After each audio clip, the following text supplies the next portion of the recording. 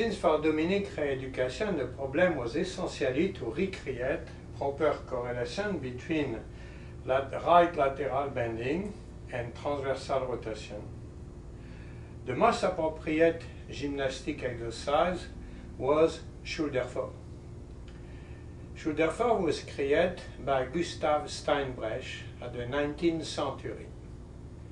Steinbrecht's idea was, if one keep the pelvic absolutely straight and push the shoulder a little bit to the inside, toward the inside of the band, the only way the horse can do that is bending the thoracic spine to the right.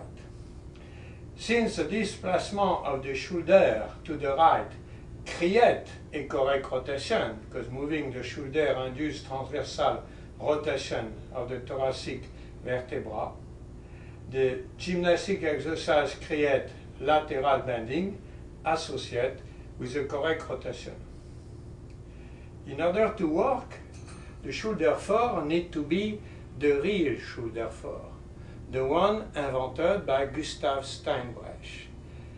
Actually, in the showing, the shoulder fall is a bastardized version when the horse, the pelvic is on a slight angle, the horse body is on a slight angle, bend right. As soon as the horse body is on a slight angle, it is extremely difficult to control efficiency the rotation. What Steinbrecht said, if the horse keep the croup absolutely straight and the rider asks to move the shoulder to the inside, the only way the horse can do that is by bending the thoracic spine. On the contrary, if we ask bending of the thoracic spine like this, but we let the pelvic become oblique this way, then there is no bending. The horse straightens the spine.